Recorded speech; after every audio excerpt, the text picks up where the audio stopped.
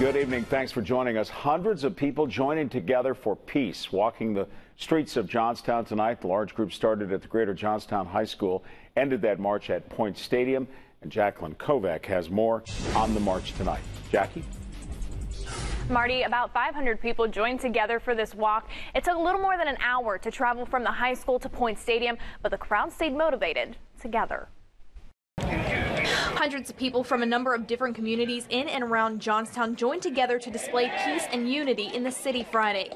Those walking said they had a great time meeting new people that shared the same mission. I thought the atmosphere was crazy.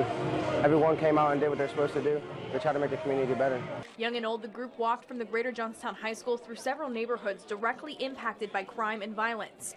Those walking filled the streets, chanting and cheering for peace in Johnstown.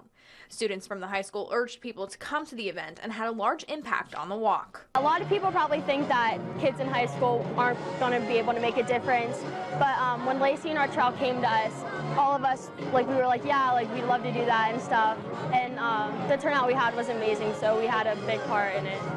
The walk continued to Point Stadium, where students took part in a flash mob. And organizers spoke about the importance of communicating and standing together in the fight against all the bad in the city. I just felt a charge that I haven't felt really for a long time. Starting from the high school and on down, a good mix of people, a bigger turnout than we expected, a better day than we expected. As the group finished the march, everyone who walked was asked to form a peace symbol on the field at Point Stadium. A picture was taken by a photographer in a helicopter, but the formation showed everyone the true purpose for Friday's event. I feel like this is just the start of something very, very special. Organizers say they learned a lot from this year's event and are already thinking of ways to improve for next year. Reporting live, Jackalyn Kovac, 6 News.